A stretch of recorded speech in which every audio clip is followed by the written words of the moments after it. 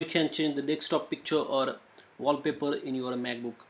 For that, you have to click on this Apple logo at the top in the menu bar. Then you click on System Preferences. After that, you have to click on Desktop and Screensaver, and then you will see that you can change the desktop picture that from this like that. So whichever picture you like, you can set it to that picture, or you can also choose the solid colors as well, like this. And apart from that, you can also set the custom photo as well from your moments, or you can also pick the picture that is stored in this pictures directory or folder.